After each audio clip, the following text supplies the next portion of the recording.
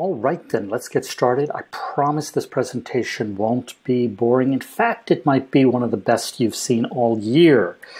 A little bit about my background. I'm the founder and CEO of Ciitizen. I've been doing consumer digital health for about 30 years. Had a failure, took a company public, had 3 successful exits, and most recently Apple acquired Glimpse for its PHR, or personal health records business.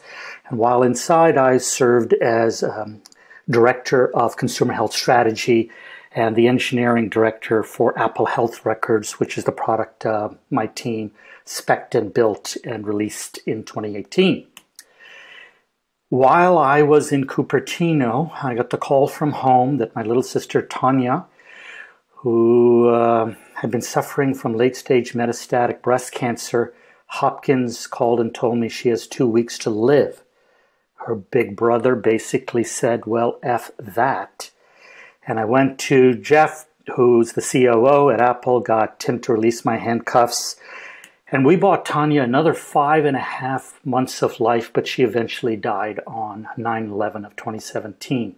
I took this photo at the beginning of her life. It's a Polaroid. She was my little sister. I was her surrogate father. Unfortunately, I also took this picture at Johns Hopkins where she is 4 days end of life.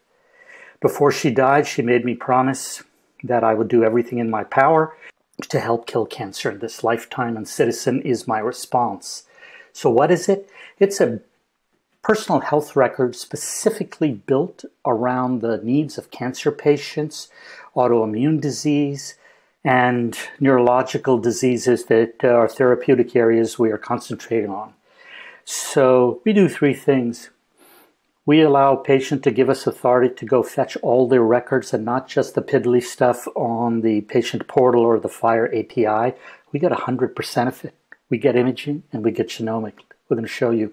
We turn the documents that we receive into data, and make no mistake, documents aren't data any more than crude oil is 93 octane. We are a data refinery. We are the ExxonMobil of that business. Why documents? These are purposely blurred out because we're obfuscating PHI. This is where all the information is. It's in the findings paragraph on a imaging report that Anil Sethi has 6 metastases on the right lobe of the liver. That's not on the portal and certainly isn't in the current FHIR API. So we've got to go where the clinical data is. This is again blurred out, but we turn this into this.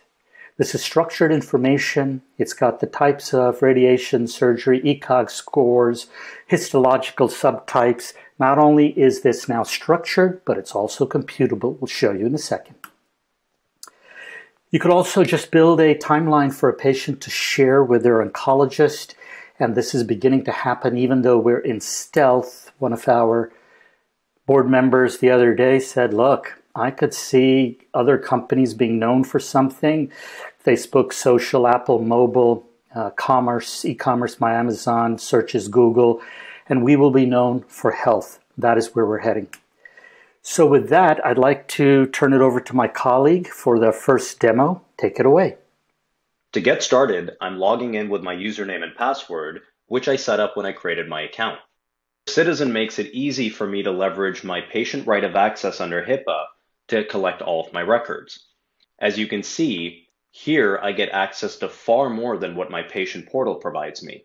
This is my entire medical record from Johns Hopkins, all 2,300 pages. I also get information about my genomics and genetic information from places like Foundation Medicine, a genomic testing lab.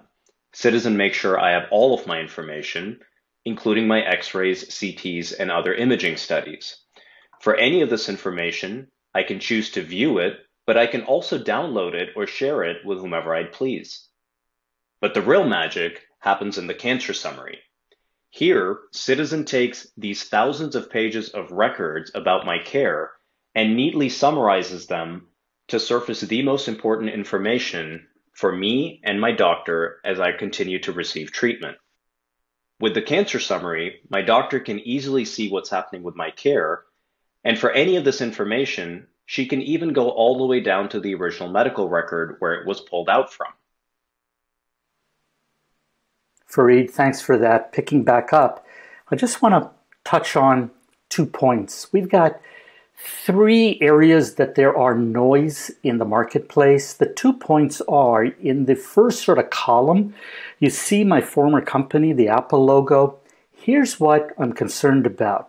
The Apple Health Records connects to a FHIR endpoint that's in front of Epic or Cerner or Meditech. Yet, there is no Epic or Cerner or Meditech in China, India, or Sub-Saharan Africa. So their approach begs the question, where's the global strategy? Where we know that if you've got something in India and you can, computer system, and you can just print a PDF and send it to Tanya at Ciitizen.com, we'll take care of it. The other thing that we have recognized is while Flatiron produced incredibly good quality data, they did it through using humans, and humans don't scale. So Amy Abernathy and others have commented that Flatiron was humans augmented by machines, and Ciitizen is machines augmented by humans. One scales, the other doesn't. Let's assume this is a cancer summary. We put all of the extracted clinical data for a human to read. You can see histological subtypes, genomics reports, cancer antigen, lab results. But we also put in the SNOMED, RxNorm, LOINC codes, and other code sets. And here I'd like to pass it to Deven to talk about patient privacy and how we are achieving what we are achieving. Ciitizen puts our users, the patient, in control of their health data. Here's our commitment to our users. We do not share your health information with any third party, either identifiable or in anonymized or de-identified form, without your consent. For more details on this, please see our privacy policy at that link. These commitments that we make in our privacy policy can be legally enforced against us by the Federal Trade Commission. We are also covered by the California Confidentiality of Medical Information Act, otherwise known as California's version of HIPAA, and this applies to all of our users, not just those who live in California. And we also have breach notification obligations under HITECH. We've adopted industry standard security safeguards, including encryption, and we have chosen to use a leading cloud services provider, Amazon Web Services, their HIPAA-compliant cloud in particular, to store our users' personal information. Deven, thanks so much. Let me pick up from here and show a final demo. A patient's cancer history has been captured by the Ciitizen platform. Here in the review tool, we can see the patient's diagnosis, disease progression status, biomarkers, and prior lines of treatment, all carefully structured. That patient ID is now pasted into our clinical trial matching software. And now the system is evaluating every clinical trial selection parameter for every trial in the database for that patient. In a matter of seconds, the system returns a set of potential matches.